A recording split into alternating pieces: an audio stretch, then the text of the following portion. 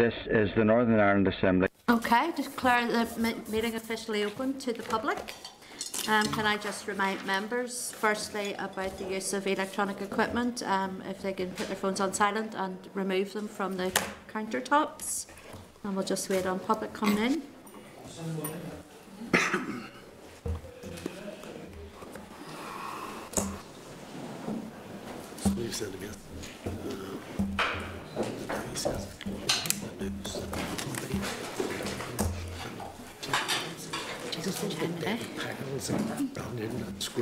I think I'll just press on. I'll just press on and then I'll come back to. It's here. Trying to find the badge. If you want to take a wee seat at the back just before, and then we'll put you up. Thank you. Okay, can I just remind members of the public to turn off any electronic equipment? You are able to use the Wi-Fi and the Wi-Fi code is available. I'll then move on to agenda item number 1. I've one apology, and that's from Jonathan Buckley. Are members aware of any other apologies? No. Okay, thank you. I'll move on then to chairperson's business. Item number 2. Can I firstly welcome Fran McCann onto the committee? I worked with Fra previously on another committee, and I know he has a wealth of experience and knowledge on a lot of the issues that we'll be here to discuss, so you're very welcome, Fra. Thank you very much. And we will miss Emma, but you're very welcome. Can I then inform members that they have been provided with a memo at page 5 outlining the plans for the committee's strategic planning day, which is next Thursday in the Skinos Centre. Can I ask members, are they content to note or have any comments on that? Content. Thank you very much. Members should also likely be aware of the NIAO report on governance issues during a period in which there was considerable instability in the organisation. It's table paper. I think we need assurance that those issues have been addressed and implementation for better governance arrangements are underway in Sport NI. I also know the Public Accounts Committee have primacy on these matters, but subject to that, are members content that we schedule a briefing on that issue? Yes. Okay. And Chair, just to note, I have a conflict of interest as a former Minister for DCAL when the first investigation started.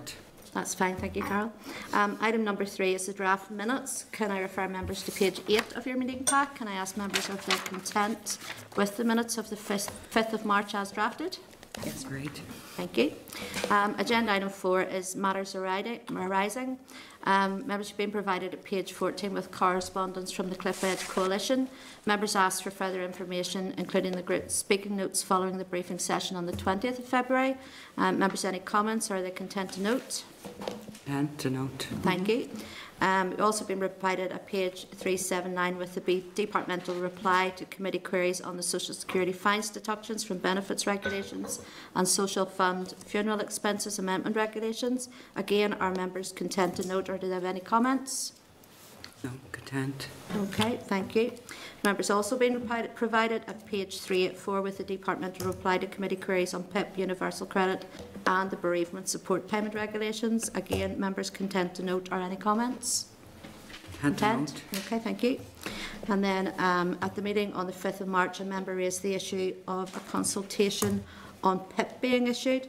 The department has responded at page 426 to say that this is not a consultation but a call for evidence which has been issued by the department on behalf of an independent reviewer. Are members content to note, or any comments on that? No, content. Thank you. Then move on. Members have also been provided at page 396 with a departmental reply to committees on queries on the following: ongoing development projects, public realm schemes, city deals, community planning, Causeway Close and Glens Council, Code of Conduct for Councillors, and Woodvale and Shankle Community Association. Again, are members content to enter any comments? Chair, yes, content, but we may need to come back to some of those at a later stage, particularly around the regeneration, and then the department, I'm assuming, once the investigation into the Woodvale Housing Association is completed, then we'll probably get an update, but it's not really appropriate before that in relation to the Housing Association. But just to keep a watching brief on the regeneration and the public realm stuff, particularly with local government. Okay, that's noted. Thank you, Carol. Then move on then to members then have been provided at page 426 with a departmental response to committee queries on the sub-regional stadia programme for soccer. Are members content to note this, or any comments? Content, yes. Okay, also been provided at page 429 with a press release from Advise NI on failures affecting vulnerable, sick and disabled people claiming universal credit. Again, are you content to note, or do you have any comments? Content. Thank you. We'll move on then to agenda item 5, which is correspondence. You'll find the correspondence memo at page 436 of your meeting packs. Can I draw your attention to a letter on page 56 from the Alzheimer's Society?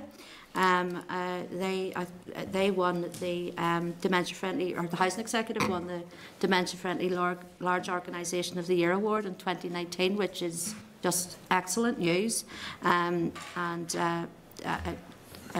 interested that we should set up a visit either to the Housing Executive or to a social housing scheme with people who are living with dementia. It probably will be after the Easter recess, and I know that the Dementia Week is in May, but it may be something that we'd want to consider. There's a great project on the Grosvenor Road. It's run by, I think, is it North and West, isn't it, Fra? North and West and Clonmel. North and West and Clonmel. It's all dementia. It's actually marvellous. So it's really exemplary project. And even the connections I have with, like the JAM card, that, they're responsible, or they're working in conjunction with partnership in it. But even in terms of the progression of the disease and the work they do with families is exemplary. Schools. And the schools, the local schools are all involved about dementia awareness as well. And I know Very also good. of Helmsworth Court as well. Yeah. The excellent work they do too. I just think that given we're always very good at talking down the Housing Executive and what they don't do, and I think this is something that we should congratulate them and celebrate of the good work that they have done here. Absolutely. So if members are content, we'll maybe even talk about that a bit further at our away day next week. I think that would be a useful visit, or either as a committee meeting or a committee visit after a meeting. But we can discuss that further if they have, if there's availability to do that. In one of the Grosvenor one's 8 months or a year old. You can maybe do a committee meeting there. Yeah. Well, sure. We'll have a look at that, Fry. Absolutely. Robin, did you? Yeah, can I agree with you, Chair, that we do tend to talk down the Housing Executive and complain about the Housing Executive, but in this case where there's a degree of credit to be awarded, perhaps it would be appropriate that you write to the Housing Executive and congratulate them on that. On behalf of the committee, I'd be happy to. Yeah. Okay. That's great. Members, thank you. Are members content to action all correspondence as outlined otherwise in the memo? Yeah? Yeah. Chair, could I just raise, some of the information we got is really, really useful. It's very long, and it would be good even just in terms of, while you've got a good research facility here, and I'm not asking one researcher to critique another researcher's work, it's not about that. But it's also about making sure, in the context of universal credit, in the same way we did with the Cliff Edge Coalition, trying to get the relevance between what we're trying to do in strategy rules and this. We can all pass it on to our parties and they can help us out too, but it's just that there's a lot of work put into it. You just don't want to note it and move on. Is there anything useful that we could do with this in relation to potential legislation or strategy rules or LCMs that we'll be bringing forward?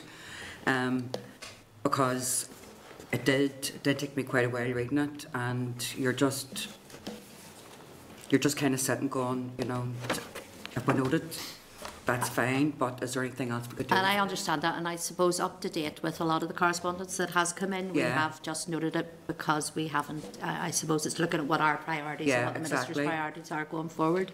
I know certainly the committee clerk and I have discussed this about looking more in depth to all of that correspondence at some stage, and how then we facilitate any further briefings. So it's certainly, I'm mindful of it. I don't want to, because there's such a lot of information we get through correspondence and other means that we kind of skip over because we have a structured plan of what we're doing. But I think it's mindful that we keep a running brief of all of those pieces of correspondence for going forward in the future, for any further sessions or briefings that we do require. And maybe even next week after a session we'll be able to actually bring some of that research and some of the information we've got. We might be able to just do something with it after that. No? Thank you. Good point, thank you. Okay, otherwise, members, are you content then with the memo and correspondence as outlined? Yep. Yeah. Okay, we're going to move on then to item agenda 6, which is a briefing by Deputy Secretary for Strategic Policy and Professional Services.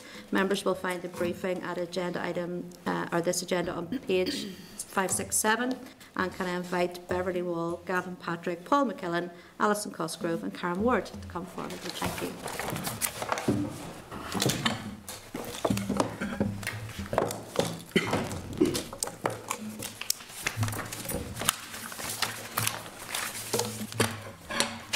Okay, I can't even see without Beverly, Gavin and Paul. Yes, okay. Beverly, do you want to go ahead? Thank you, Chair, and good morning. I'm accompanied today by colleagues Gavin Patrick, Director of Finance, and Paul McKillen, Director of Central Policy. Alison Cosgrove, Director of Transformation, Comms and Engagement, and Karen Ward, Director of Governance and Commercial Services, are behind me. So if you're content, what I'll do is we'll cover these two areas, finance and central policy, and then swap over staff and they'll come forward. Okay. I'd like to give you, first of all, just an overview of the key responsibilities of Strategic Policy and Professional Services Group, and then outline some of the current issues. And I propose, if you're content, that as we go through each of the slides, that I pause at the end of each directorate's responsibilities for questions, if that's content with you. So you'll see from the range of responsibilities that the SPPS Group have, that we're very much at the heart of the department, supporting the delivery of Minister's objectives and the proper functioning of the department. My group comprises of 4 directorates, and there are just under 300 members of staff across that group. We're responsible for many of the department's corporate services, which includes financial management, corporate governance and commercial services, press office and comms, the Minister's private office, assembly liaison and the permanent secretary's office. The group coordinates the department's input to the programme for government and manages business planning across the department. We also lead on a number of key cross-cutting social policies such as poverty and child poverty, gender equality and sexual orientation, active ageing and disability. And the group also supports the department's policy makers through the provision of advice and guidance. In addition, we've led in the department's preparations for EU exit, and we're now taking forward further work around UK-EU future relations, as well as business continuity planning in respect of COVID-19. So turning then to Finance Directorate. Financial Management Directorate is responsible for the overall management of the department's budget as allocated by the Executive, and also Treasury resources allocated to Social Security. It provides financial support services including accounting, as well as banking and payment management services. Committee will be aware that the Executive will need to agree a budget for 2021, followed by Minister's decisions on final allocation within the department. In terms of budgets for 2021 and beyond, the budget will be set for 1 year, but I think it's fair to say that a longer multi-year review period would create more certainty around departmental planning. We've submitted an early estimate of costs arising from the commitments identified in the New Decade New Approach Agreement of 114.7 million capital and 343.3 million resource. Now, these are very early estimates, and further work will be required to scope and cost the nature of the commitments, including implementation costs in line with the views of Minister. Committee has requested a separate briefing session on the Department's 2021 budget on the 2nd of April, which will provide members with more detail, but I'm happy to answer any questions you may have around finances at this stage. Okay, thank you very much. Members, any questions around finance that you want to bring up, or will we just continue on? We generally find that it all comes into one then at the end, and it's much easier if we do it that way. Or did you want to come in there, Mark? Yeah. Thank you, Chair, and thank you, Beverly. Just in those financial commitments, I suppose, or asks Yes. to meet the commitments in the New Decade New Approach, deal, they're additional and new on top Yes. of everything. Yes, yes. Could you outline, sorry, Beverly, what commitments are in terms of capital and resource? The majority would be in relation to mitigations and on the resource side, and on the capital would be in relation to housing. So in terms of the mitigation side, is it completely new per se, or does it take into account the fact that we're currently paying mitigations as it is? An element of it is the mitigations are in place at the moment, but the majority would be potential new mitigations, which, as Beverly said, it's a very early position and haven't been fully scoped yet. But Okay, thank you. Members, anything further on that? No? We'll just come back at the end. Aye, yeah, I'm saying. Do you want to continue? Moving on then, Chair, to Central Policy Directorate. Our professional services unit comprises statisticians and economists, and they provide analytical and economic research and evidence to underpin both operational and policy decision making. That team has responsibility for publishing official stats from the Family Resources Survey, which would include official measures on poverty, and also the Continuous Household Survey, from which we derive statistics on engagement in culture, arts and sports, including the use of Irish and Ulster Scots. The team also publishes a number of statistical publications each year, including on benefits and housing.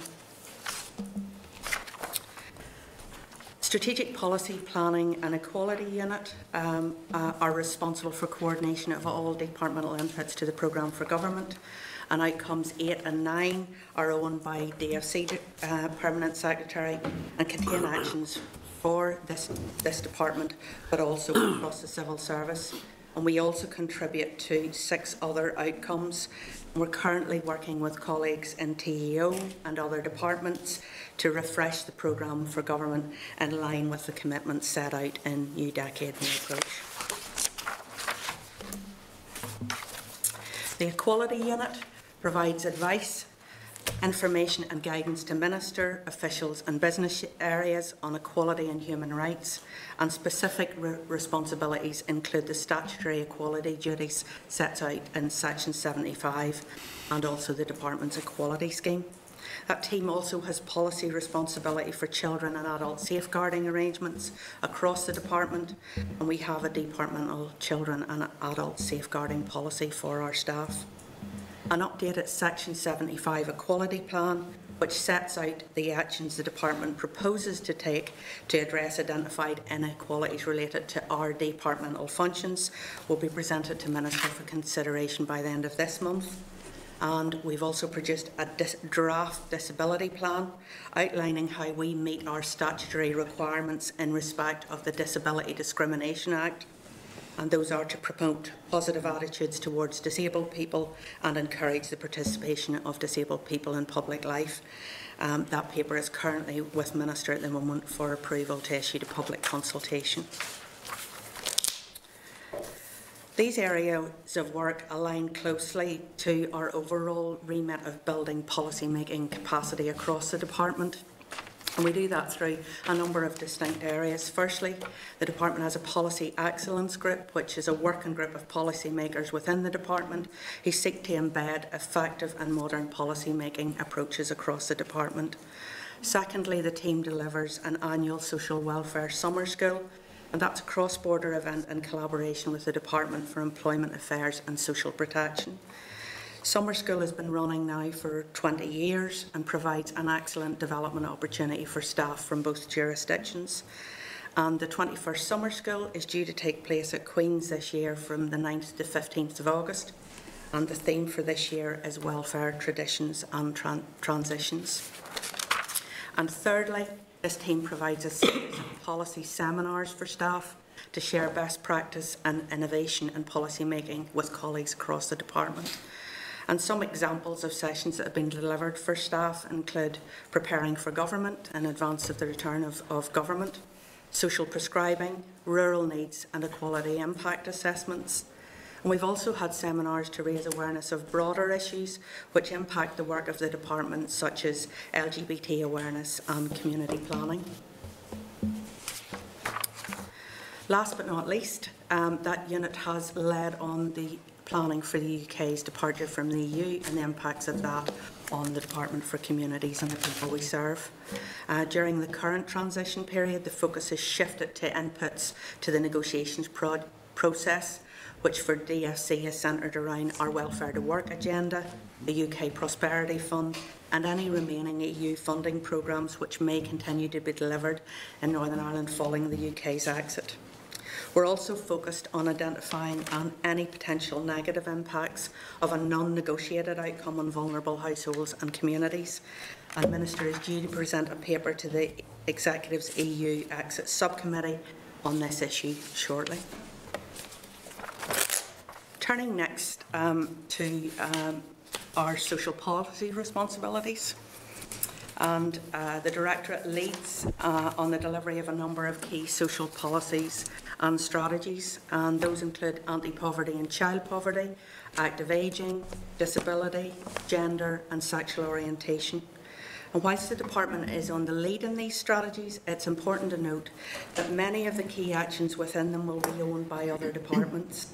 And we'll work closely with our delivery partners to ensure actions are aligned to programme for government outcomes and that action owners are signed up to deliver and report on their commitments within the strategies.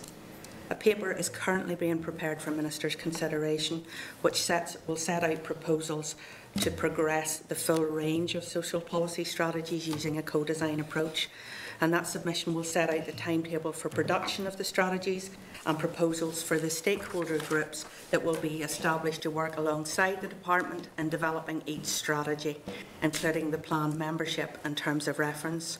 And once the Minister has approved the detail of the co-design approach that will be taken to the strategy development, work on developing those strategies will progress. And as work across all of those strategies progresses, we will of course engage with the committee at key points in the process. Chair, before I swap over staff and move to transformation comms and engagement, are there any questions? Yeah, I suppose I just want to pick up on the part about the strategies, and we were told at the previous meeting that those strategies there would be by the end of March 2020 we would see a paper on that. Is that still on course for that to go ahead? Yes. And there is a commitment in New Decade approach that the Minister will provide a timeline for the development of those strategies by the end of this month. Okay, and it's also good to note that you mentioned about the co-production with other departments, because we know over the years that there have been a lot of silo working where people haven't shared responsibility, and I suppose with all of those strategies they nearly fall into all departments.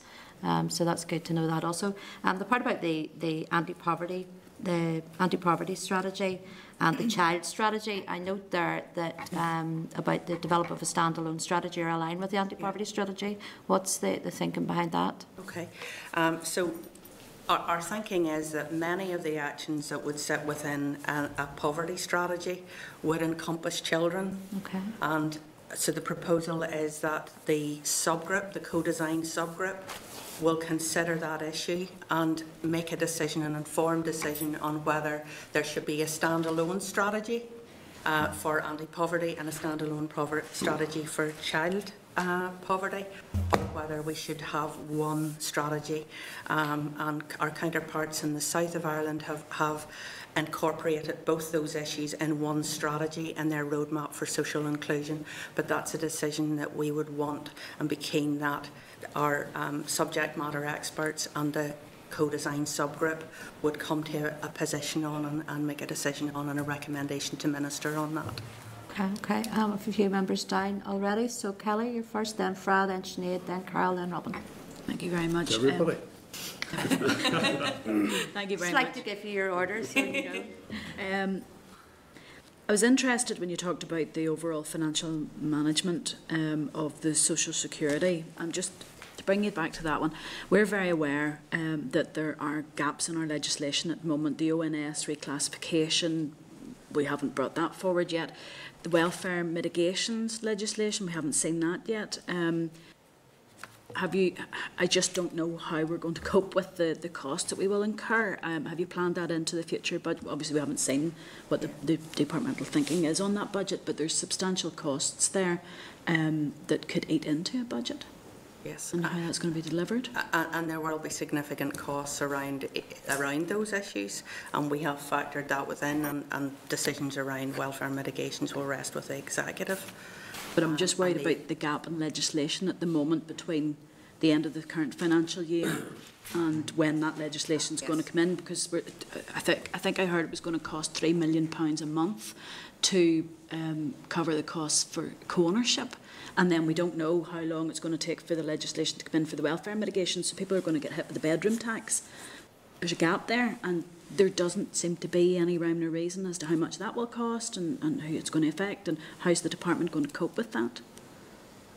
Well, on the co-ownership, we're working with DOF on that, and equally with mitigation. So we are on with the 2021 budget work ongoing. It's the ongoing discussions with DOF, and we're in close contact. So we obviously need to work through after the budget yesterday and the executive to make decisions on the overall budget and then how that works through into our departmental budget. Thank you. Just a couple of other questions at this stage, Chair. Thank you. When you talked about the disability work that you're doing internally within the department, can I just ask, quite often when departments put forward their internal disability strategies, it doesn't include how departmental officials, officers, have dealings with people with disabilities who come from outside of the department. I was just wondering, will your strategy have some sort of a guidance for staff that are frontline, front-facing, customer-facing staff and their dealings with disabilities? Because not just the department, but any of the arm's length bodies or contracted groups that deal with people with disabilities. We all know the issues with PIP, but I'm just wondering if there's anything within that strategy that will consider training or informing departmental staff about dealing with external customers. And what we have done as a department, we have rolled out the JAM card scheme, has been rolled out across our jobs and benefits offices and across our offices, but that plan will set out how we will, as a department, promote those positive attitudes towards disabled people and how we will support disabled people who come seeking services that are provided through the department. Okay.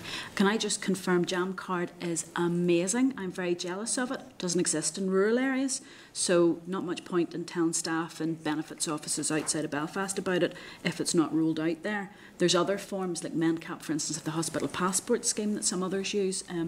I think it would be good to know that it's rural proof. And what I can say about that draft disability strategy is we did do a series of, if you like, pre-consultation engagements with the disability sector in developing that plan.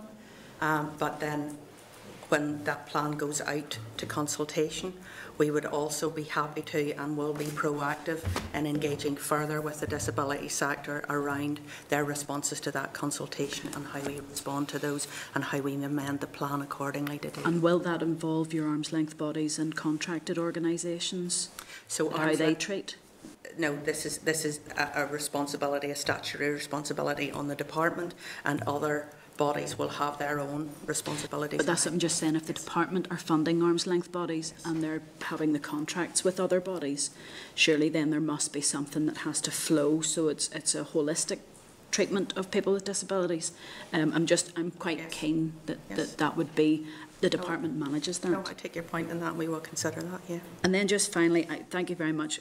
I could talk all day to you, but I'm not going to take up your time. I'm really delighted to hear about the co-design approach. But you've talked about the terms and conditions we set up, and then the groups will come. Yeah. Is there anybody from within the disability sector or other sectors that are involved with the policy development who are actually from that sector, like nothing about us without us? You know, is there somebody with disabilities, LGBT, gender? I imagine there would be. Setting those terms and conditions. Okay, so in terms of the terms of reference for those, those subgroups will be made up of. So if you take, for example, on a disability plan, those subgroups will contain reps from disability organisations, and we're keen that we will have a broad range of, disability organisations represented on that, and then the terms of reference would be agreed by them. By them.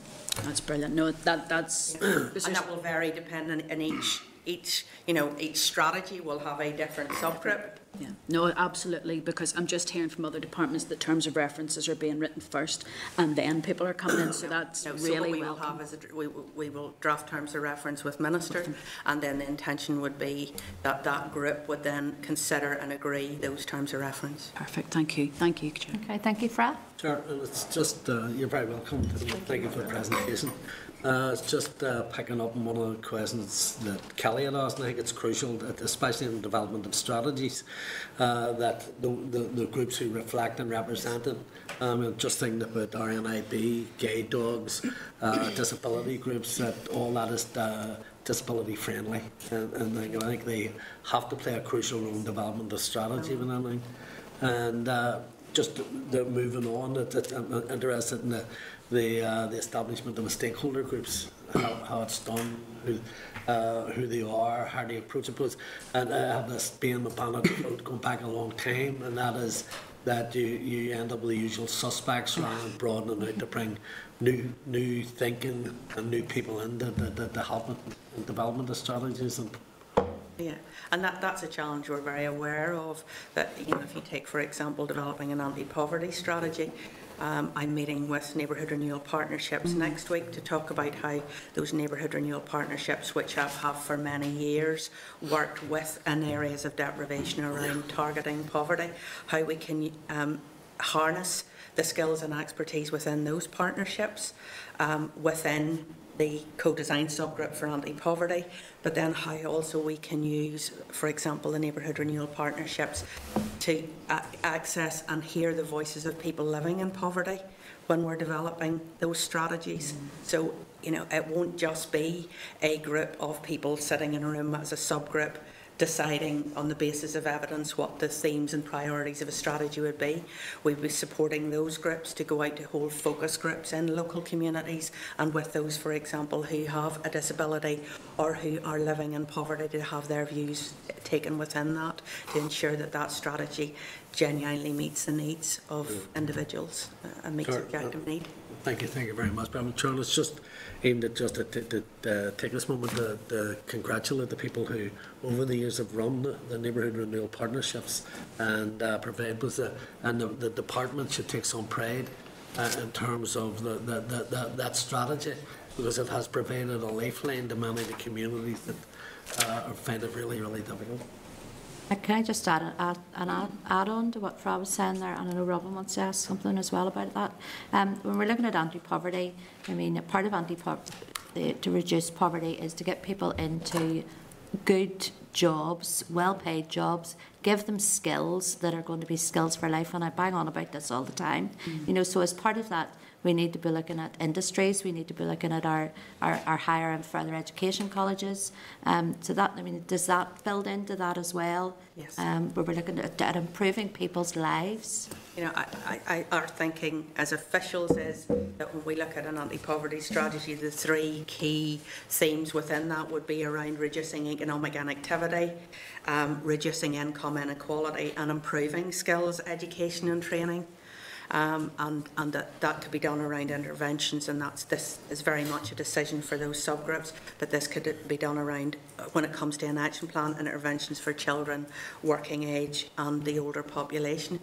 But those are very much decisions for that co-design subgroup, but also stretch way beyond the remit and the responsibilities. Another issue very dependent on the anti-poverty strategy, especially for women and for families, is the childcare element, childcare strategy. It's a key element. So it very much will have to work with that as well. Yeah. And the work that has been done to date on developing consultation proposals around poverty are very much childcare is without a doubt one of the key areas. Childcare, low income, health and disability, and there's a linkages between those strategies. This disability strategy won't just stand on its own. There are links with the anti-poverty strategy there. Thank you. Robin, you want to make a comment on this point? Yeah, I think you've been reading my notes, Chair. Again, that telepathy we have. It's just the, I suppose, the education tied into it. And indeed, as Mr McCann was raising about the active ageing strategy, that health was tied into it. But I think and our older people's forums, which have been established, is very much our department working with Public Health Agency, with the Department of Health around that engagement with older people, meeting the needs of older people. Okay, thank you. Sinead? Thank you, Chair. No, it's just a quick question on the, you mentioned the capital spend, that a large proportion of that, or the majority of that, is earmarked for housing. I'm just wondering what are the other, what other priorities do the capital priorities does the department have outside of housing, and what's the, you know, a general budget for those other priorities outside of housing?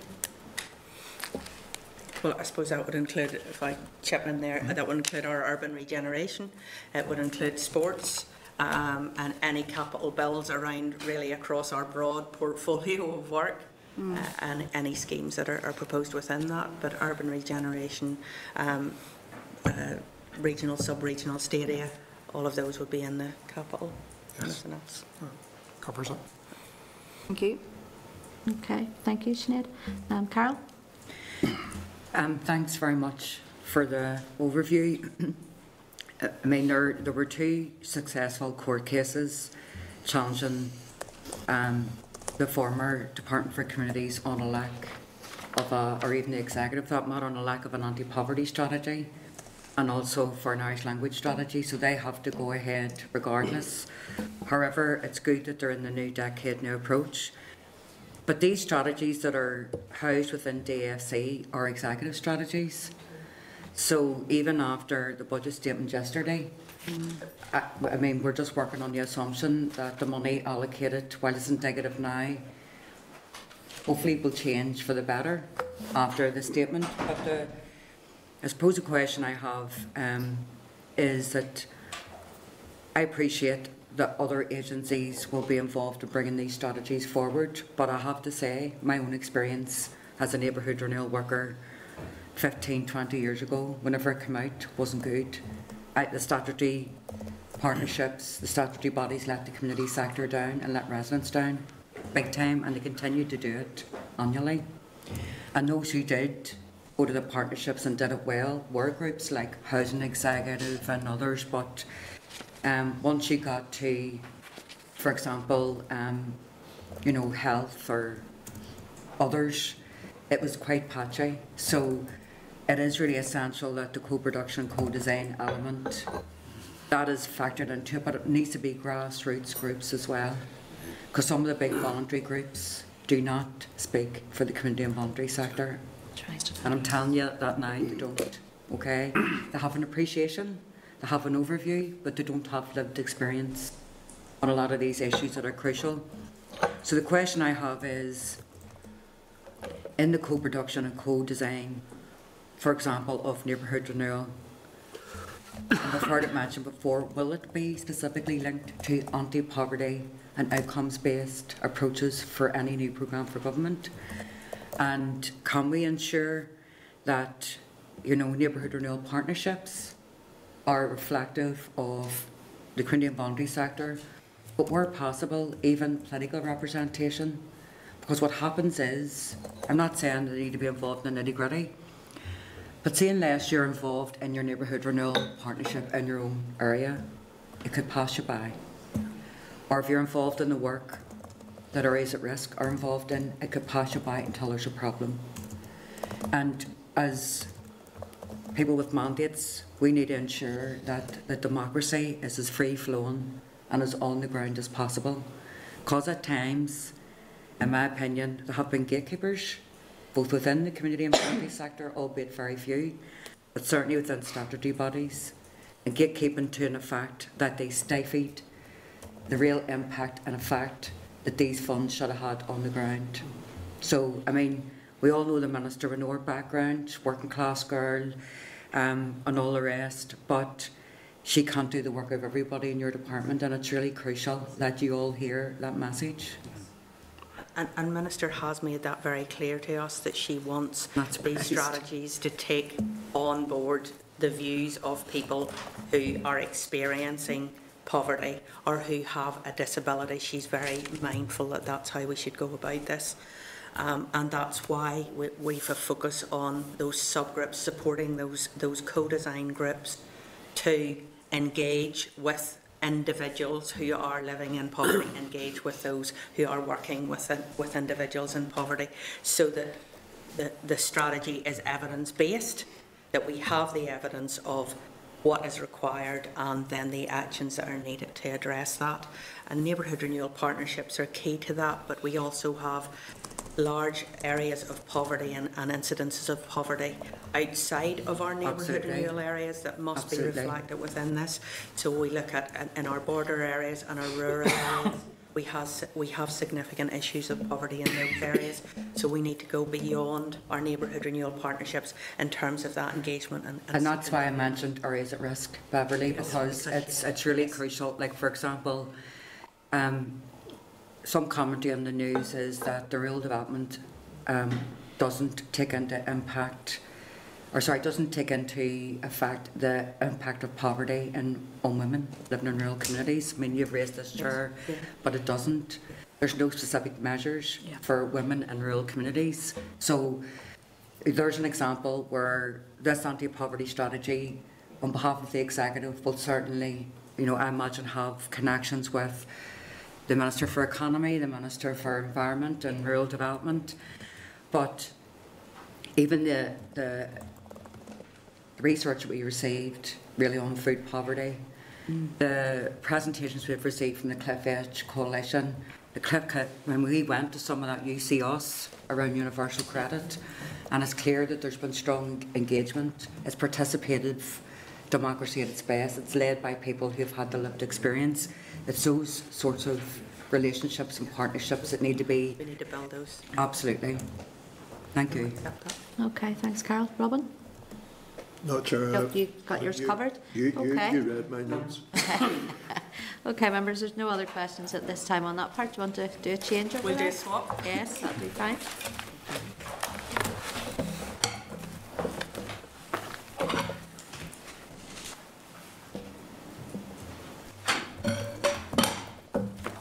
Okay, go ahead. So, as I've said previously, Alison covers transformation, comms and engagement, and Karen is governance and commercial services. So we turn first of all, with your permission, to transformation, comms and engagement, and that directorate is responsible for a number of our key central services within the department. The directorate works with Minister and provides support through the private office and her day-to-day role, and serves as a link between the department and the Assembly through the DALO and AQ coordination roles. They also provide support to the Permanent Secretary and Departmental Management Board.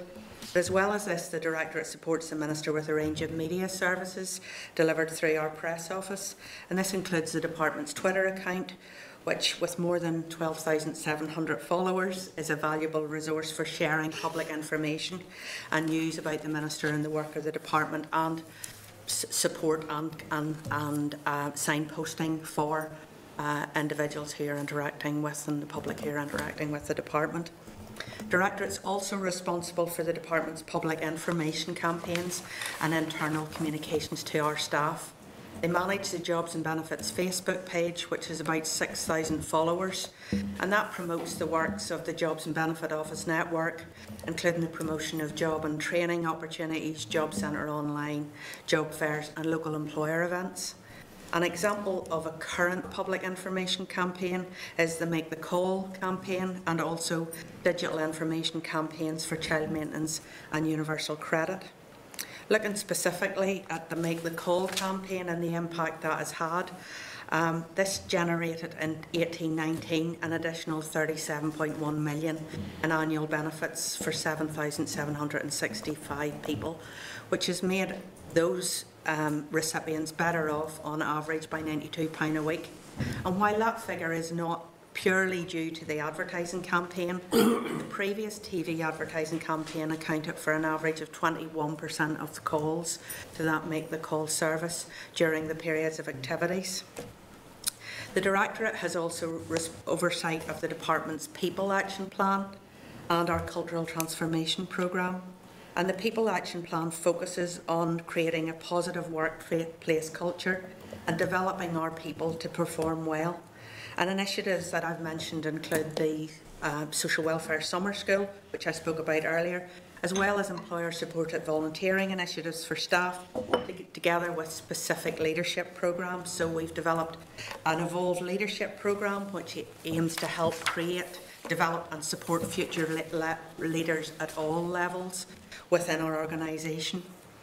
The DFC Cultural Programme will be aligned to our corporate strategy, and that corporate strategy has been developed by officials and is currently with Minister for consideration, which looks at a 5-year view of the department aligned to the programme for government, aligned to Minister's priorities. And that strategy will very much guide the work we do to support Minister's priorities and support delivery of the programme for government. So work is ongoing to deliver that once we've secured ministerial approval for that, and then the cultural transformation programme to support our people, and the business plan to support our business areas and guide our business areas and how we deliver on that.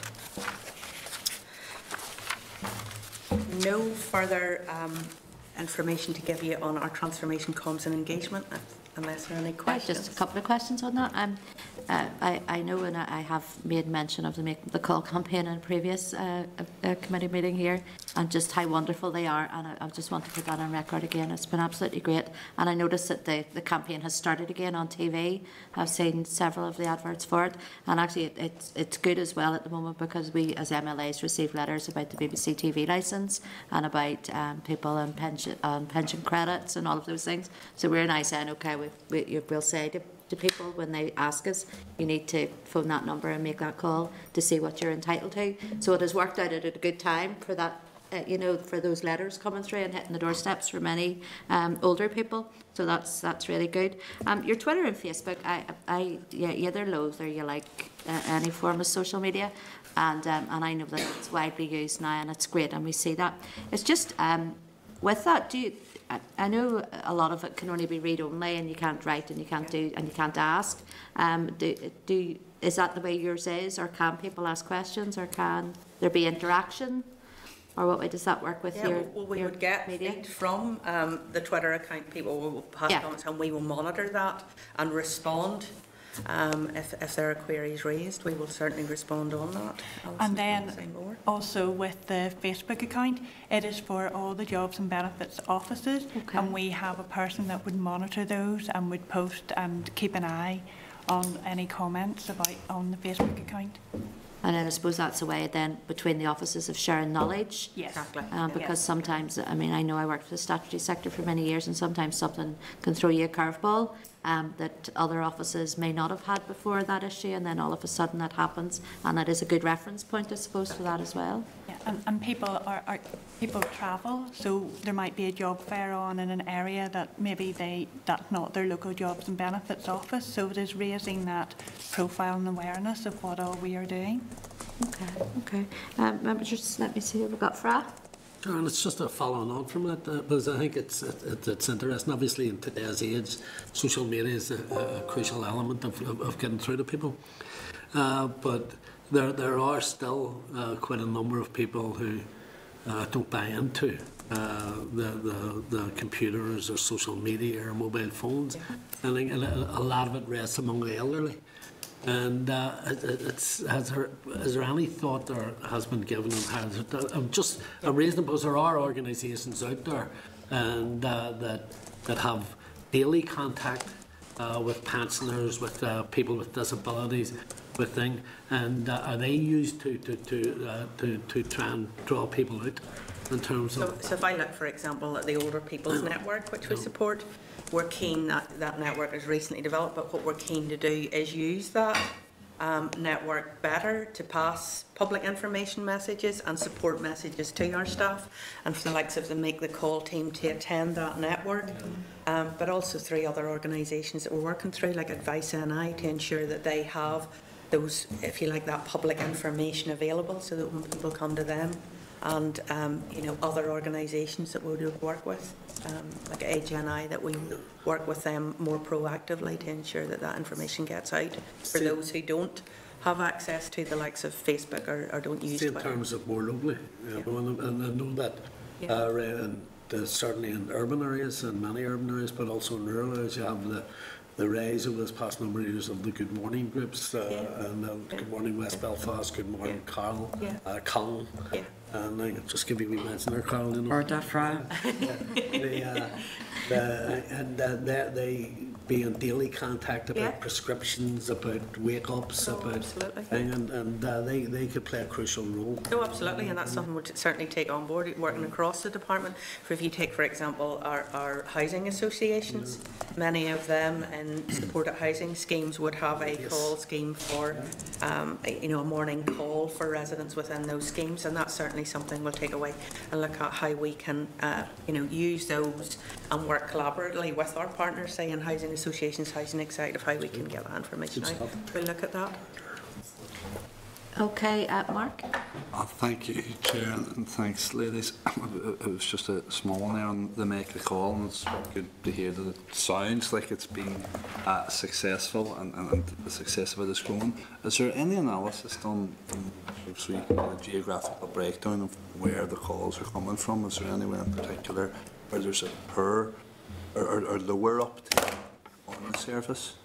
I don't have that information to hand, but I am sure the team will have that of the coverage of the service, and happy to provide that to you. It's just that I remember in the early days of the initiative, it was the case that it was I'd be confident we have that information, and I will get that so to you. Focus resource in those areas locally to generate interest and activity, I suppose. Okay, all right. Want to move on to our next part then? So finally, we've Governance and Commercial Services Directorate, and this directorate provides a central function to support the delivery of and compliance with governance frameworks and to manage public appointments. The team also manages a number of commercial contracts that support the operation and delivery of the department's services. And this includes managing the contracts for the delivery of health assessments. So one contract with Capita covers personal independence payments, and another with ATOS covers Universal Credit and Employment and Support Alliance. Northern Ireland Audit Office are currently conducting an independent audit of the department's delivery and management of the PIP assessment service contract, and that report is anticipated to be finalised around May. We've also appointed Mary Kavanagh to carry out the second independent statutory review of the personal independence payment assessment process, and this will include the role performed by Capita, and our expectation is that that report will be ready around June time. Contracts with Capita and ATOS will run until July 2021. And the Minister is currently considering how health assessments will be delivered beyond this point. We can update the committee further on this following Minister's decision on that.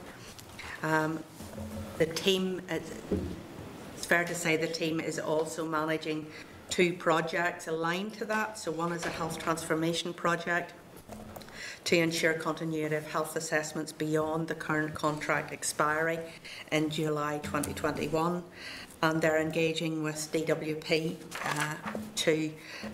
and working closely with them to understand that planned programme of work, the impacts for the department and its customers, and options for delivery of this programme of work will be with Minister and brought to Minister for her consideration. Another team is working with DWP to deliver the Future Method of Payment project, and that project aims to migrate customers from payment exception services, including those who currently use a post office card account, to mainstream accounts where possible, and to ensure that a replacement payment exception service is made available to those who need it once current contracts end in November 2021. The department's working closely with DWP who are leading in this, and it's their contractor leading in this programme of work, and continuing to engage with and provide support to those impacted by the change. So actions being taken by the DWP on this are that they have a threefold helpline available to customers to make that change from exception services. But then through our own department, we're taking forward a raft of measures to support that work. So that includes the Make the Call campaign. Again, customers can make direct contact through that. We can offer support in our jobs directly in our jobs and benefits offices. We have made MLAs, and DWP has written to MLAs, and we're also happy, and Karen and her team would be happy to go out to MLAs if they want a more detailed discussion on how we can support people to make that transfer. We're also, our next Older People's Network session, I think, is in June, and we're intended to engage at that session with that network around advising and offering support on making that transfer. And tomorrow, actually, officials are meeting with AGNI to understand if there's any other help or support that can be provided through them. So, Chair, that's Okay, thank you. a very quick run through our responsibilities. That's grand. Carol? Just wanted to declare an interest just in terms of the former Minister for Decal. So a couple of things. I mean, the corporate governance framework is critical, and there's obviously the audit report in relation to sport and IELT, so we'll come back to that. A couple of issues I have in relation to this is the management of the appointments to arm's length bodies and how we're going to make it easier for people who aren't former civil servants, aren't former chairs of orchestras or operas, are more reflective of the community. How do we get them on the ALBs? That's one. The other issue I have is in relation to post offices. They're still a reserved matter. Are post offices? I think they are. Which aspect of post office? What's that? Which aspect of post office? Well, actually, the ownership of post offices. But the concern I have is that, you know, we've been lobbied as an assembly to save local post offices, and if DWP are actually, it would appear that they're moving from post office cards, then that will be a big concern for a lot of us. I think the other aspect is and I've said this before, and we all have, the privatisation of Capita, of a public function to a body like Capita, in my opinion, has been disastrous, as has ATOS and the rest. Given the fact that over 60% of people who apply their PIPS assessment or appeals are overturned, and I'm actually increasingly getting calls and meeting with those who help people fill in PIP forms, applications. The feedback is that on appeal there is shock, if not distress, at the experience that applicants have had to endure and the assessments. We have said before they have been described as humiliating, and it's not to say that people set out deliberately to humiliate others, but there is something wrong with the process that needs fixed, and maybe Marie Kavanagh's work will, do something with that, or make a comment on it or recommendations. I'd be surprised if it didn't. And you say the minister's coming back to have a look at that, but it's just to have it in a record. There are too many people. It's not an urban myth. No, it's not. It's just too many people coming to us, and people who apply for a PIP, it has the least fraud of any benefit.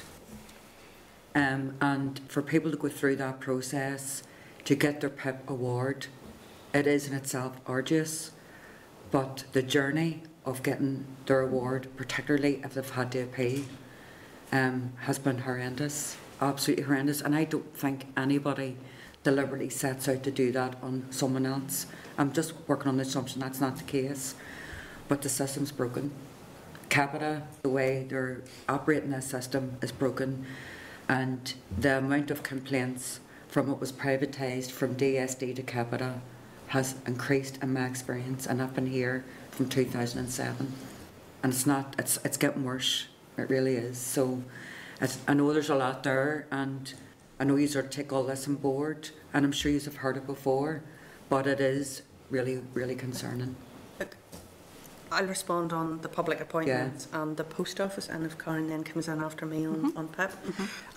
The public appointments, that's something I know that the Commissioner for Public Appointments is very keen that we get a wider representation and a representation on our boards and our and boards of Gender departmental disabilities boards. as well as class. And something certainly within, you know, we've talked earlier about a gender equality strategy, we talked about a disability strategy, and certainly something that I think there's work can be done within the development of those to support the work around ensuring that our public appointments have a wider representation of the people they're representing.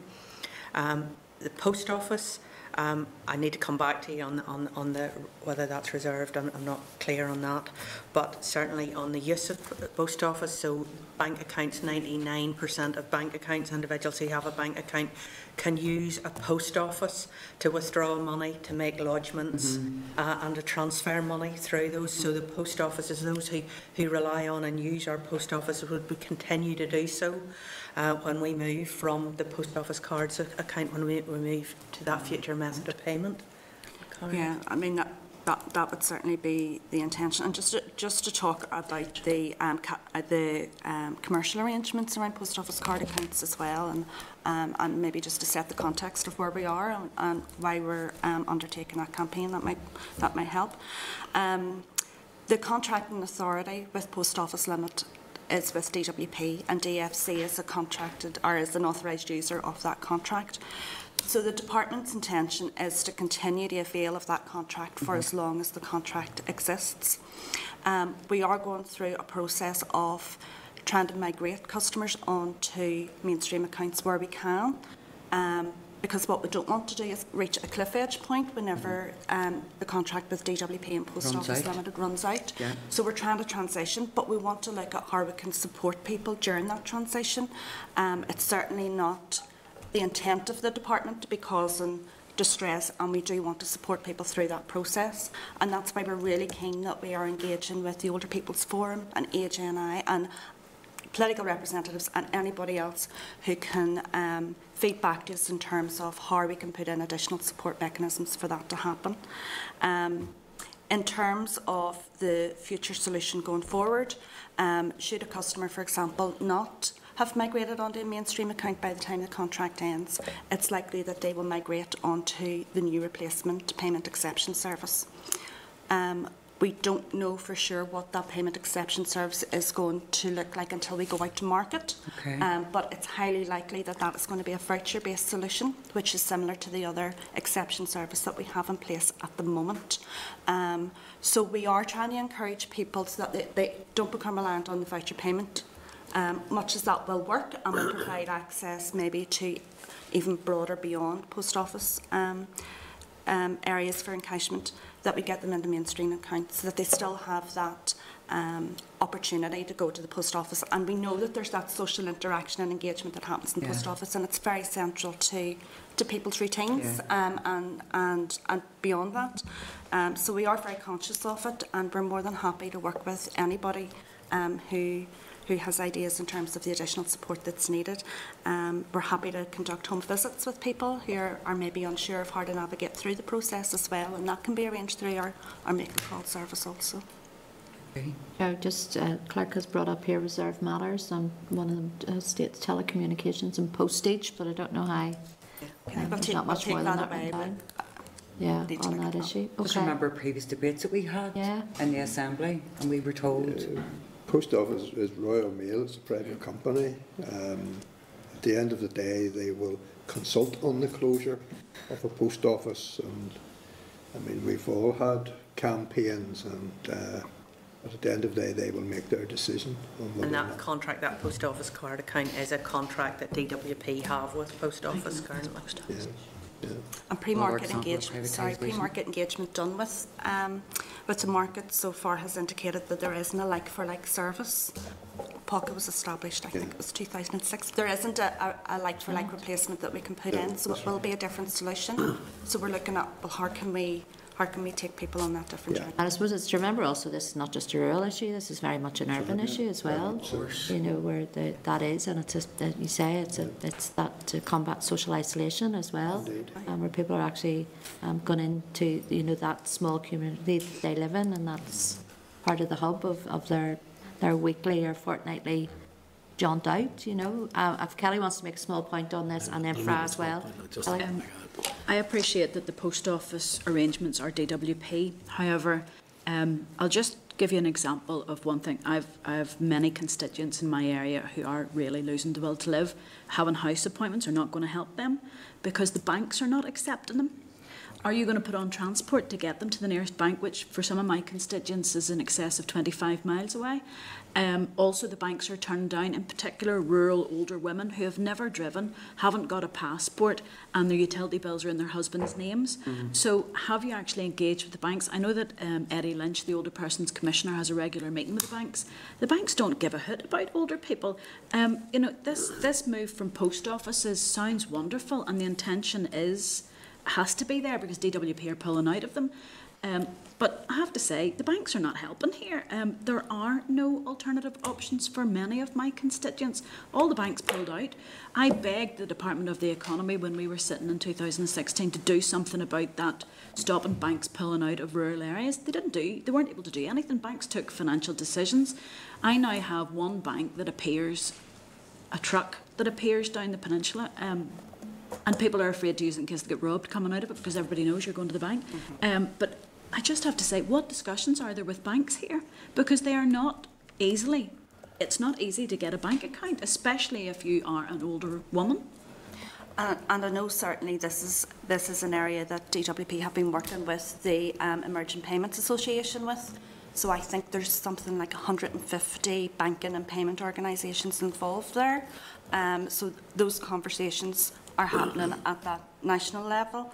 But I think that's why it's important that you know, the post office is able to to avail of the mainstream accounts, that they're able to use them in their post office so that they're not reliant on the geography. But I take the point you can't around get an the account difficulty open. and that's why it's really important. I know they don't do basic.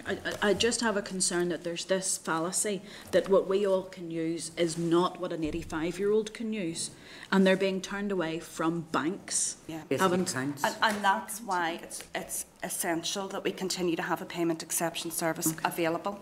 And you know, there's no intention to not have an alternative for people who can't access bank accounts, because we appreciate that there are older, there are vulnerable people, there are people who aren't able to manage an account. So we need to make sure that we have a support there and that there's no disruption to their benefits. And that's why we will continue to have a payment exception service, but it will be an alternative to the post office card account because it won't exist. Yes, it won't exist. I think that there was a process put in place, just very quickly, Chair, sorry, at the time that the children's trust funds were all being brought out by government, where bank accounts were set up for people and then they could continue on using the post office, of course. Is something like that going to be, is that the type of thing that you're talking about, the alternative? I know you've talked about the vouchers, but... It's looking like the replacement that will be procured will be a voucher-based solution. There's no signal that it will be anything other than that at this moment in time. If that changes, we'll of course keep everybody updated on that, but that's looking like the solution that's out there on the market. Taking on board your point about the Older Persons Commissioner's engagement with banks, that's something we'll look at after today. As can we engage in those meetings with the Older Persons Commissioner? Can we engage with Eddie in some of those meetings with the banks? Yeah. Just to reiterate. It's why this co-production is so important, because unless you're faced with that situation.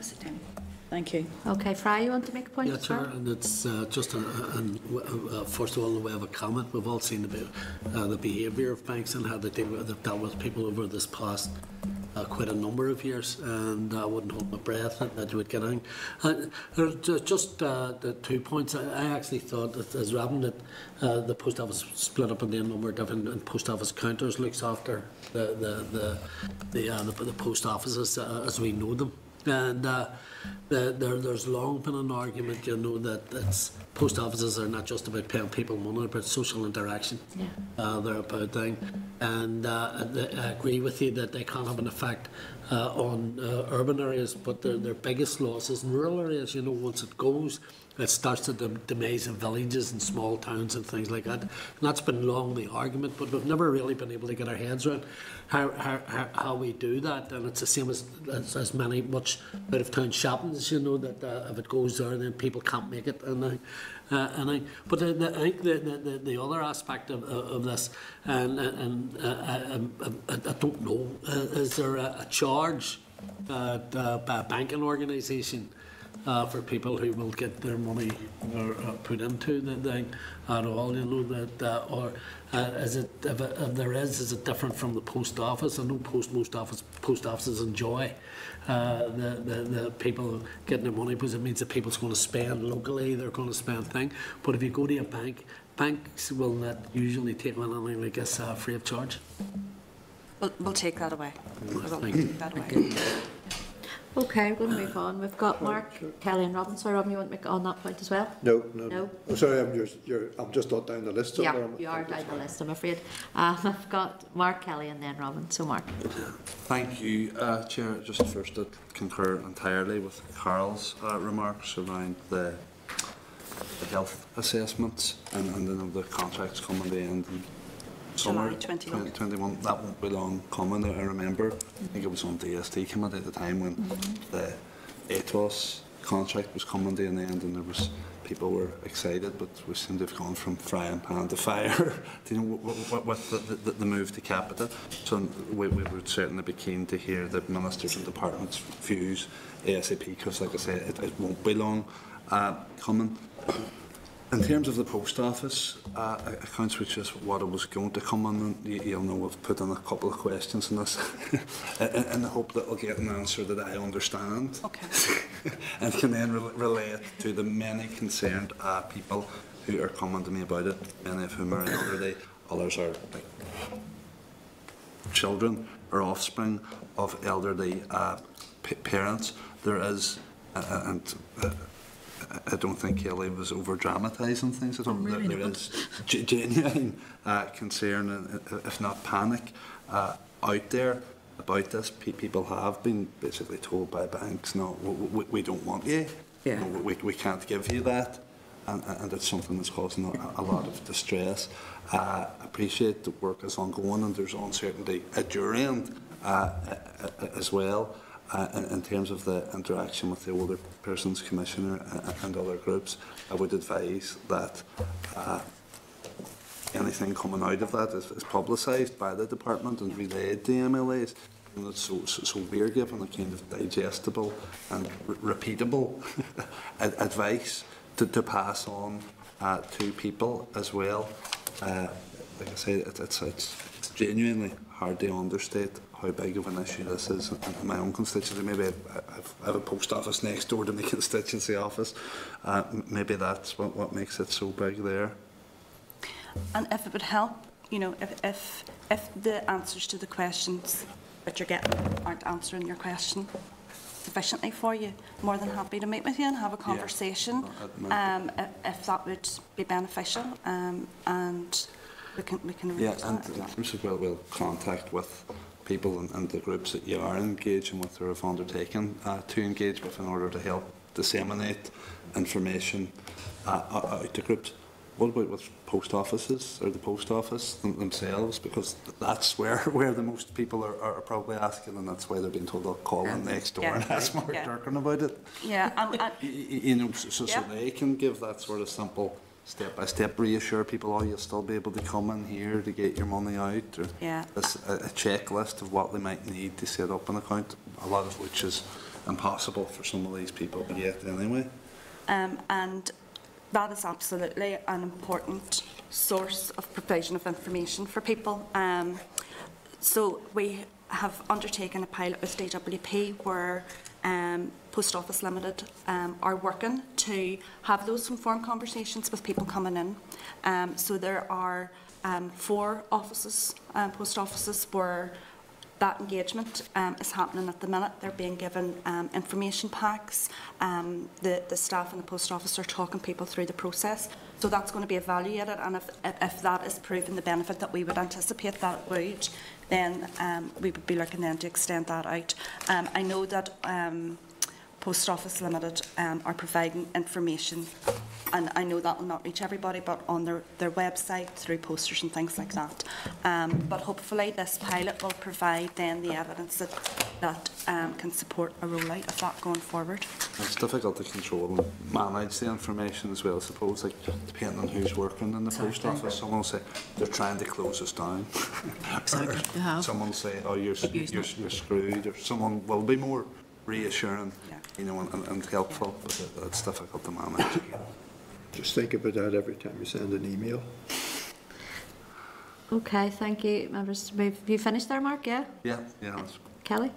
Thank you very much, Chair. I'm not going to talk about the post office again. It's very frustrating for me, but I'm not going to do that. I'm going to go back to Capita. I appreciate that contract's due to come up in 2021.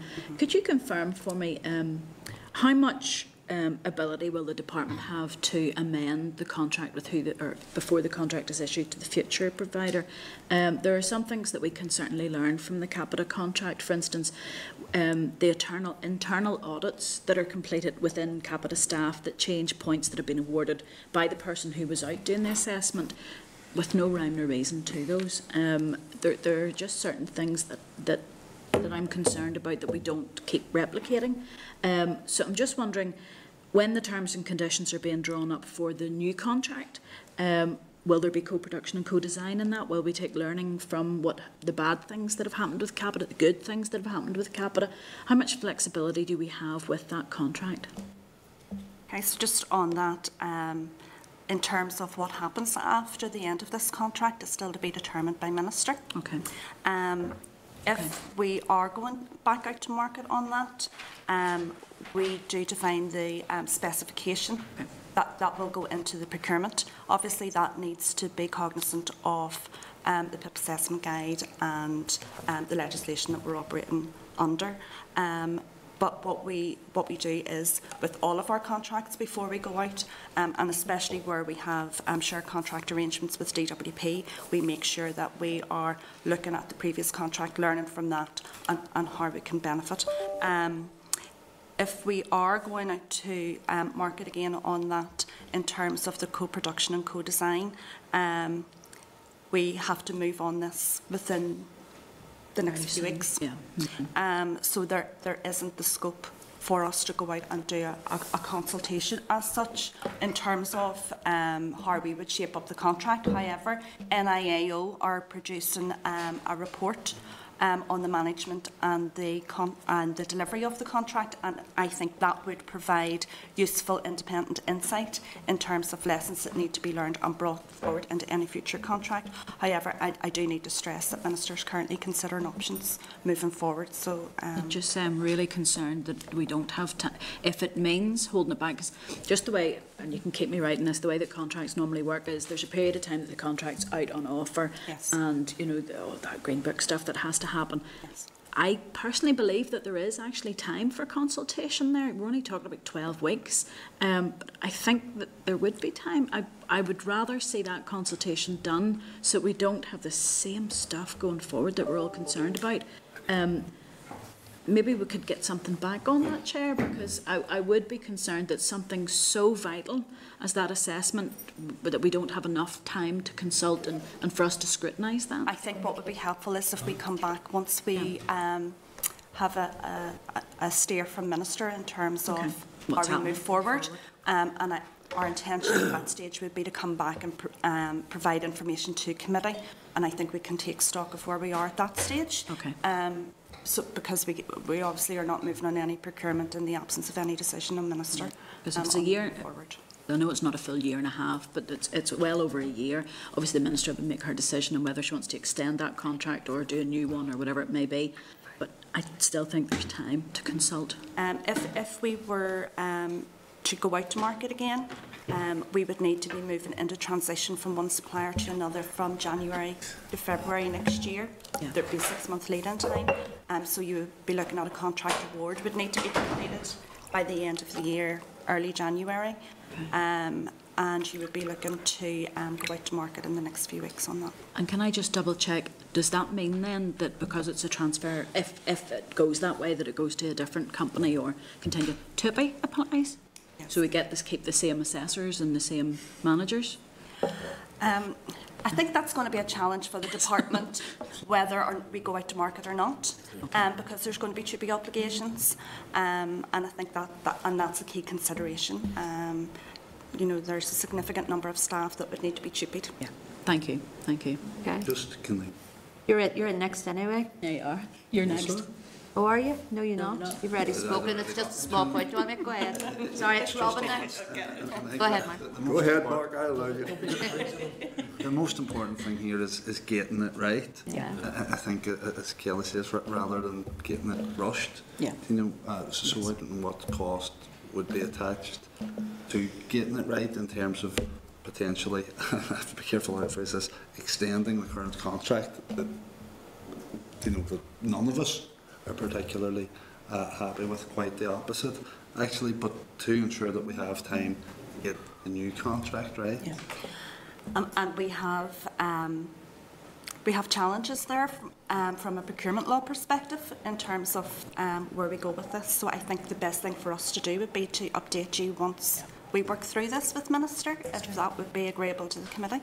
Yeah, and just a point to do with the staff and the TUPE, and that's. I mean, we have a lot of staff there who come from professional backgrounds that are carrying out these, and they have a code of ethics to do with their own professional development that they have to follow. So it's not necessarily that, you know, if it goes to a new contractor that the same staff, there may be the same problems. That's not necessarily the case there as well.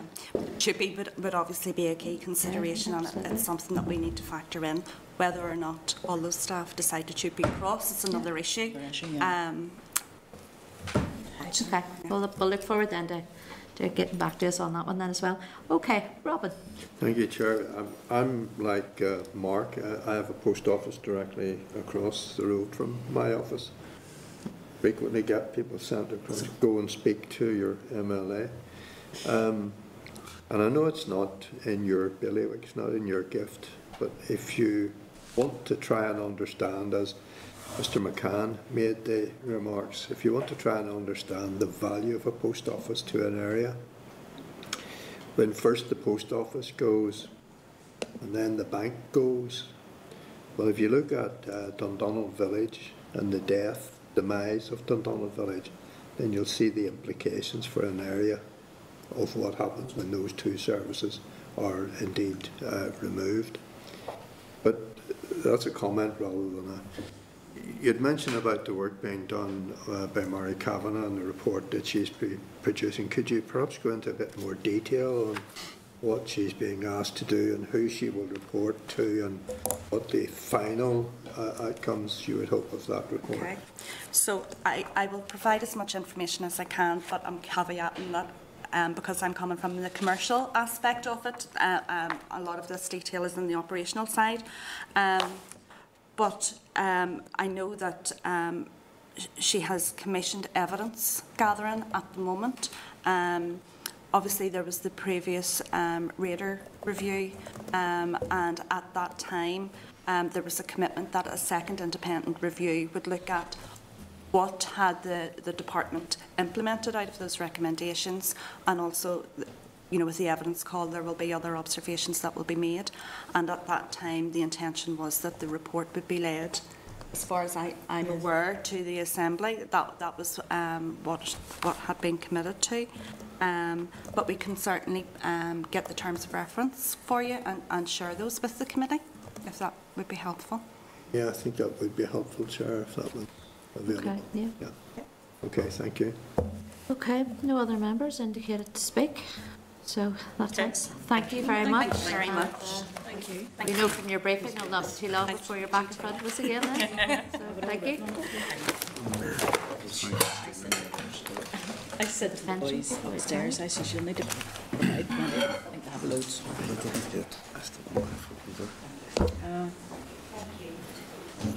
keep on leaving it behind me.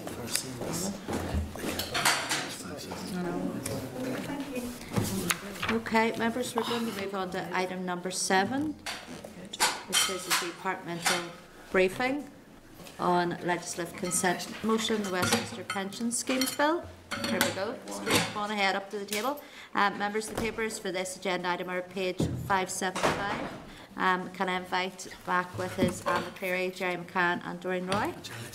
And thank you for coming today. I'll just let you get settled, and then Anne, is it yourself you're going to go ahead? Okay. I'll begin by, as ever, thanking you, Chair, for giving us this opportunity. Members will be aware that, subject to the necessary approvals, it's anticipated that an Assembly bill corresponding to the Westminster Pension Schemes Act 2017 relating to master trusts will be brought forward shortly. However, today we're not talking about that. We're talking about the Westminster Pension Schemes Bill, which is currently before Parliament. We're very pleased to have the opportunity to speak to you today about that bill, and in particular the proposed legislative consent motion. We've provided the committee with fairly comprehensive written briefing on the bill, including a draft of the legislative consent memorandum. If the committee is content, I'll briefly run through the main provisions of the bill. I think it's fair to say that the bill has consumer protection at its heart. It aims to help people plan for the future and to protect people's pensions by giving the pensions regulator greater powers to tackle irresponsible management of pension schemes, including actions by employers that would compromise the viability of the pension scheme. In summary, firstly, the bill makes provision for collective money purchase schemes, also known as CDC, collective defined contribution schemes, where contributions into a scheme are pooled and invested to deliver an aspired level of benefit. This builds upon and facilitates the initiative by Royal Mail and the Communication Workers Union, which have concluded that one of this type of scheme, a CDC scheme, would offer better outcomes for the workforce than a traditional money purchase scheme. Second thing, it strengthens protection for scheme members by giving the pensions regulator stronger powers so that savers can be confident that their pensions are protected and that the regulator is better able to take action if pensions are put at risk. Members will be aware of several recent high-profile insolvency cases where employers have failed to give proper weight to their responsibilities to their defined benefit pension schemes. This bill seeks to address this in a range of ways. For example, a requirement on those responsible for corporate transactions to set out how they will mitigate any adverse impact on the pension scheme, and by enhancing the regulator's information gathering powers and its powers to ensure that those responsible for schemes comply with pensions legislation. There will also be new sanctions on those who willfully or recklessly harm their pension scheme, including a maximum 7-year prison sentence and a civil penalty of up to £1 million. Thirdly, the bill increases transparency about individuals' pension savings by producing a framework for online pensions dashboards to improve information for savers so they can prepare for retirement. Fourthly, it delivers a clearer scheme funding standards in defined benefit schemes and strengthens the regulator's enforcement of the improved system. This is particularly important in changing the defined benefit landscape, with many schemes closed to new members or future accruals. The aim is to help trustees improve their scheme funding and investment decisions and to manage potential risk. The bill introduces new powers to protect pension savings to help scheme trustees ensure transfers of pension savings are made to safe and not fraudulent schemes. It also ensures the Pension Protection Fund can continue to administer compensation appropriately. And finally, amends the definition of administration charges to make clear which costs are covered by that definition. Now, although pensions is a devolved matter, in general, pensions policy and legislation here operate in line with corresponding pension provision in England, Scotland and Wales, in line with Section 87 of the Northern Ireland Act 1998. In addition, the Pensions Regulator, the Pensions Ombudsman and the Pension Protection Fund all operate on a UK-wide basis. The Northern Ireland provisions were included in the bill in the absence of the Executive and Functioning Assembly in order to ensure that what is in effect a single system of pensions can continue to function. As many schemes operating here are also UK-wide schemes, it's highly desirable that the same regulatory framework is in place here within the same time frame as in Britain to facilitate compliance, planning and enforcement. The Secretary of State for Work and Pensions asked our Minister to agree that the Northern Ireland provisions remain in the bill and to agree to bring forward the necessary legislative consent motion. The Northern Ireland provisions mirror those made for Britain elsewhere in the bill. Importantly, under the bill, the power to make subordinate legislation and to commence provisions relating to devolved matters will vest in the Department for Communities. Likewise, the powers of control over the subordinate legislation will vest in the Assembly. The proposed changes are largely beneficial for scheme members. Pension dashboards will provide clarity regarding pension savings, while the introduction of important safeguards and deterrents against those who might seek to avoid their responsibilities relating to pension schemes will provide greater security for members.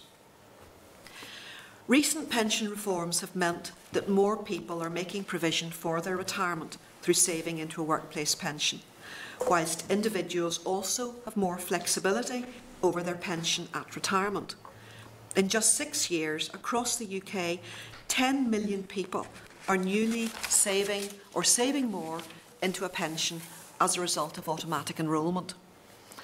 Although many private sector defined benefit contribution schemes are closed to new members and or new accruals, the sector remains an integral part of the pension system, with about 10.4 million members in Britain and Northern Ireland relying on them. In addition, with roughly 14,000 employers currently supporting defined benefit pension schemes and around 1.5 trillion in assets held by these schemes, the defined benefit sector is of crucial importance to the economy.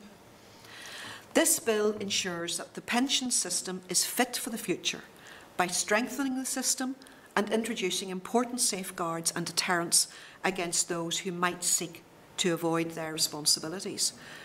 If the Northern Ireland provisions are omitted from the Westminster Bill, it would be necessary to bring forward a further Assembly bill to ensure that the pension system continues to function and that scheme members here are not put at a disadvantage compared to people in GB. Whilst it's difficult to be definitive, given the size and complexity, it's unlikely that the Westminster Bill will complete its passage much before the September recess. Summer recess. I should have put my glasses on or polished them, sorry. As the Westminster Bill will be subject to amendment as it makes its way through Parliament, now to date we've got 101 amendments have been tabled. We would not normally seek to introduce a bill in this area until the Westminster Bill is in its final form. This means that it's unlikely that a further Assembly bill could be introduced before September 2020 at the earliest. At best, such an Assembly bill would be unlikely to complete passage before spring 2021, and that's even assuming a slot could be obtained in the legislative programme. Based on our experience of previous bills in this area, our working assumption is that such a bill would fully mirror the provisions of the current Westminster Bill. Including Northern Ireland provisions in the Westminster Bill allows these important provisions to be enacted in Britain and here at the same time. This provides legal certainty for schemes and employers to allow preparatory work, for example in the introduction of collective money purchase benefits and pension dashboards, to proceed in tandem in Britain and NI. As members are aware, The legislative consent motion process and the committee's role in the process are set out in standing orders. The legislative consent process has been used in this area on a number of previous occasions, most recently for provisions in the Pension Schemes Act 2015. The intention is that a further legislative consent motion may be sought in relation to further amendments to the bill, depending on what comes out of the amendments, and will brief the committee on any such amendments. I can also now confirm that the Executive has agreed to proceed on the basis of this legislative consent motion. And now we're happy to answer any questions. I just have just a few questions or points, Anne, and thank you for your briefing. You stated in your paper that there have been a series of consultations. Do we know what level of responses there were from Northern Ireland, whether that was groups or individuals, and you know where? Were they in support of the actual top of my head, but I think they were. It was very few. Each of the various papers which were issued were also put on the site as well to encourage people here to actually answer or to give their views. But I think the Northern Ireland input was very low, and certainly over the years, this is the way it works out. We get very little feedback. Most of the schemes operating here actually operate inside as such the public sector. And we have a very strong, as the word, footprint inside the public sector.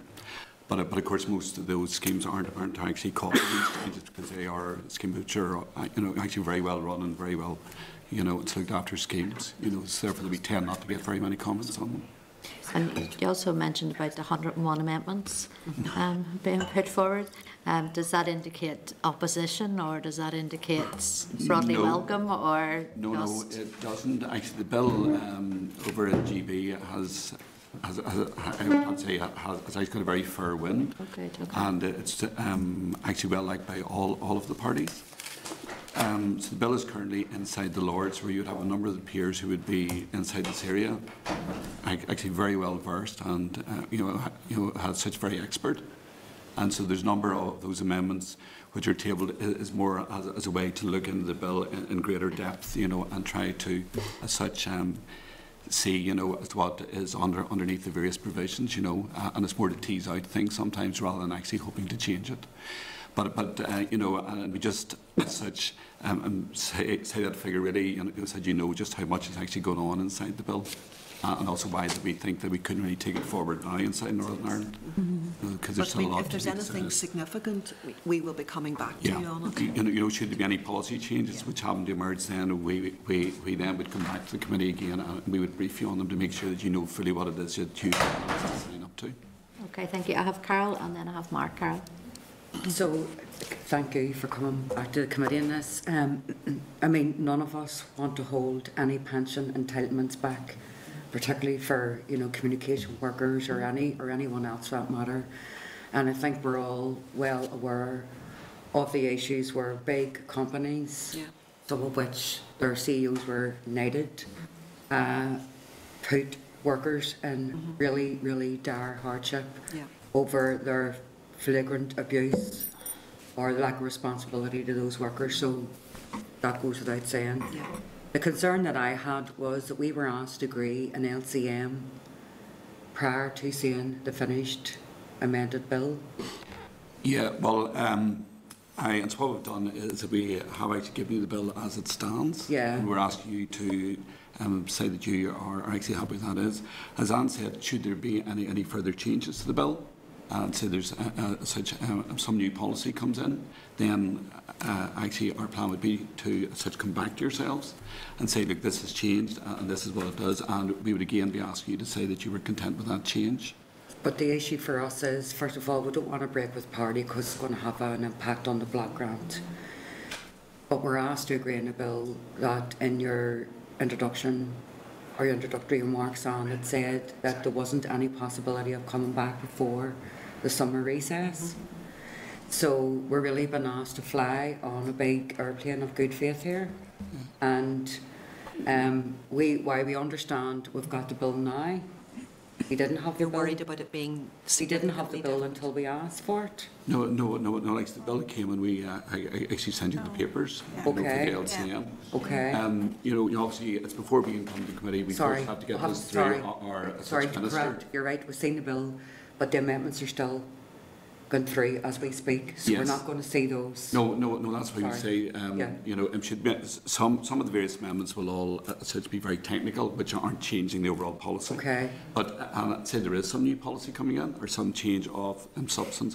Our plan is at that stage, we actually would come back to yourselves and say, look, this has been added in, and this is what this does. Are you still happy?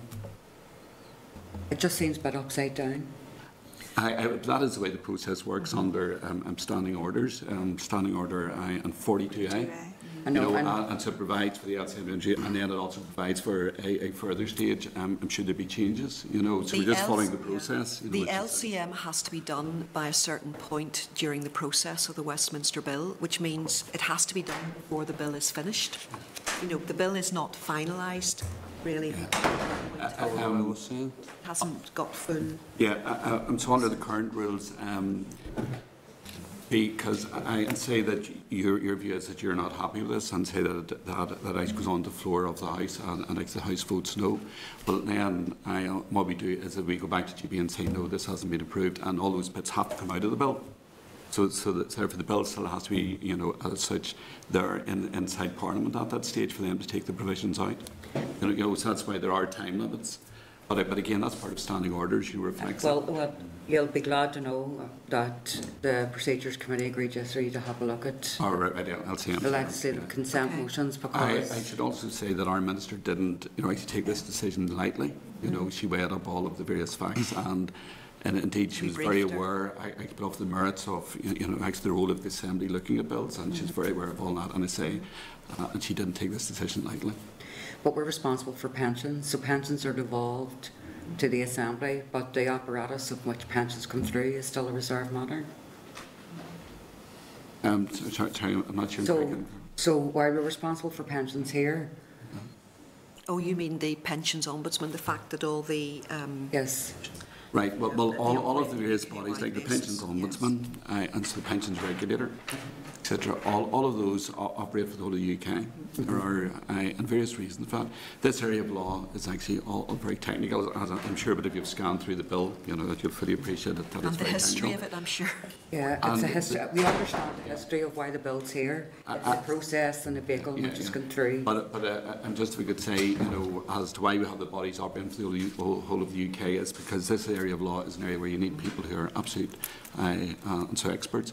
For us to have set up our own inside Northern Ireland, A, with two issues. One was the cost, but B, that we didn't have people who can actually staff it. Therefore, that's why that we rely on people who are experts. Because these people also have to be experts as well as in pension schemes, but also other areas of law, as well, corporate transactions, etc. And for us to have set up, and bearing in mind that our, as I say, sort of footprint here is large inside of the actual public sector, then actually they wouldn't be have to be looked at. So we would have been setting up something for a very small number of cases, and so that's why they operate for the UK wide. That wasn't my question, but... Sorry, well, I misunderstood you then. Sorry. Thanks, Jerry. Sorry, and so I apologise. I thought you were asking why these bodies operated UK wide. Sorry, okay, that's my fault. So I misunderstood you. Thank you. Did it answer your question? No, but I'm okay. I mean, I don't think we're going to get an answer outside of a review of the LCM process here. But again, just say that everything we've done is actually strictly in accordance with Standing Order 42. Okay, Mark, you wanted to come in? I think it might have already not been answered. Okay. Sorry. You give us a go again. We'll try. I firmly believe that devolved issues should be dealt with by us, but I think the last thing any of us around this table or around the Assembly chamber would want to do is penalise or in some way negatively impact upon pensioners, particularly, or anyone for that matter, here in the north. But I just kind of have this view that beware of Tories bearing gifts, and it does look like a gift. There's so many positives in this piece of legislation, as it is now, but it is open to amendment or vulnerable to amendment, and that would be a concern I'm sure many of us would share here. Now, I'd just like to drill down a wee bit. Jerry, you'd say a lot of the 100-odd amendments thus far are technical, but if anything new comes in, policy-wise or anything, that would come back here. You know, what would actually constitute that, though? Do you know how much of a change to what we've seen now? Well, when I say various technical amendments, you know, I'm saying we're changing references, or there's just a bit, you know, where the law as put in wasn't absolutely clear, for example. And so therefore they say, well, hold on, and we will make that, absolutely clear. say during the course of the actual House looking at it, somebody says, well, that's not very clear. Could you not make that clear, you know, so we understand what that actually means? And so they might be changed. Those would fall within the field of being all looked upon as being such absolutely technical. But say we introduce and some new policy that comes in, or say there's one of the policies inside the bill changes. So something which is inside the bill, and they say, okay, and so we won't do that policy anymore, or that we will put in something new. Then I suppose those would be the kinds of things which we would come back to you and ask you again, are you still happy with this? No, it's just that there would be the concern. I'm sure that this could be some sort of. I mean, alternatively, no, well, you know, it's alternative. But if the committee wants, we could come back and speak to you about every amendment which is actually accepted. I mean, we're sort of happy to do that. That sounds like over here, I hit you. No, but I'm just not sure what you know, that I can say to win. Then, you know, if we volunteer to come back and speak to you about every amendment, okay, and so I shall do that. But I'm not sure if that would benefit you. Private meeting for that one. Another one. That's a couple of things. You know, I mean, I can certainly say that our intention always is to act in absolute best faith. I mean, certainly never tried to do anything, you know, which the committee isn't aware, you know, certainly not consciously anyway. But, you know, so we certainly would be doing our best to make sure we act in, you know, absolute good faith. I would certainly acknowledge that. Don't trust Jerry, it's not you. Well, but the only good thing is, as I think Anne made the point, this bill is actually, and so well liked by all of the parties, Labour, and Lib Dems, Tories, and such crossbenchers. I mean, everybody, you know, there's a lot of good stuff, and certainly for the likes of, and I think Carol mentioned, and Sir Philip Green, you know, those kinds of people. I didn't mention his name. Sorry, I didn't say BHS, did you? Oh, okay, maybe I mentioned it. But you're right, yes. Sorry, the BHS scheme, okay, without mentioning names, all right. The BHS scheme, you know, where we do, you know, where we think the system had failed. And these are the kinds of things we're trying to catch. And that's certainly welcome. I think then, like Carol, she's said about the work that needs to be done on procedures, but it's maybe around the chronology or choreography of it, like why it has to come at this stage rather than later on before royal assent when it has completed its passage. Well, you know, our problem is, you know, all of these bits would have to fall out of the Westminster bill. You know, it's, you know, before it gets RA. You know, that's where you're caught. You know, with the LCM. But then the LCM itself goes back. You know, actually, as a part of, you know, the. It's a very good start, you know, from the Good Friday Agreement. Yeah. You know, you actually had provision in this to allow that certain things could be done from Westminster. You know, so you know, this isn't new. It's not novel or anything like that. You know, and so it's been there from day one. And I'd say, and there have been various bills which we have used it for here and in the past.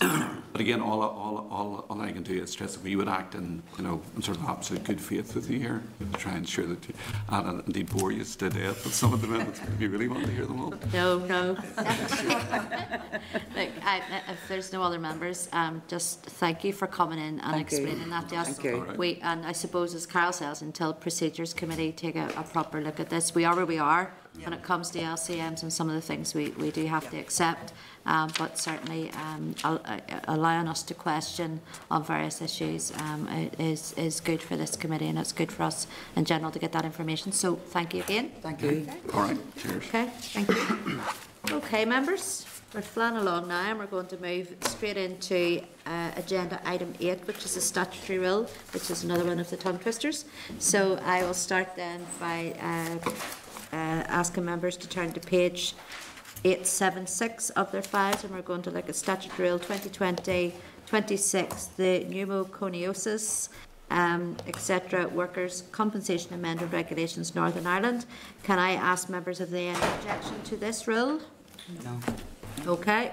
Following that, I put the question that the Committee for Communities has considered SR 2020-26, the pneumoconiosis, etc., Workers' Compensation Amendment Regulations, Northern Ireland, and recommends that it be approved by the Assembly. Right. Thank you.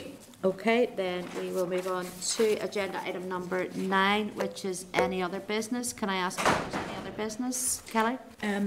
Yes, Chair. I was going to ask if it's possible for a meeting very soon to get an update from the Department just on what's happening with the welfare mitigations. I'm very aware that so far the Minister, I think it's the Executive, haven't got that legislation for welfare mitigations forward. And we're running out of time, and it would be really useful. I believe that there's no argument about this going forward. The Minister's doing her thing, but there's going to be a gap between the end of this financial year and when the legislation comes forward.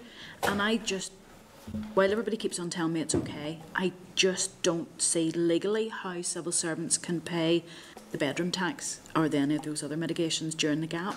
And it really would be appreciated if we can get clarification on that. Okay, yes, Agreed. members, yeah, agreed. Okay, we'll get that sooner rather than later. I know we're away next week on an away day, but if we need clarification on that, we may have to hold, you know, an extra meeting at the end of that or whatever to discuss that. Is that okay? That would be good. Yeah? All right. Okay, any other business, members? No? Okay, we'll move on then. Agenda item 10, date and time of next meeting. And as I said, members, next week we've got our committee strategic planning day. That will start at 10 a.m. next Thursday, the 19th, at the Skanos Centre in the Newton Road. Okay, thank you. Thank you. Committee Room 29.